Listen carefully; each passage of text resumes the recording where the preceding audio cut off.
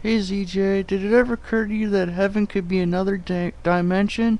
They found 11 dimensions so far. They haven't studied them yet. And as for the Big Bang Theory, they haven't really found out that about they haven't really they can't really explain the Big Bang Theory. So what could you say about that?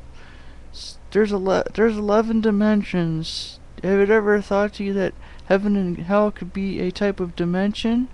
Well, just hit me back up. And yeah, that's my whole take on that. Bye.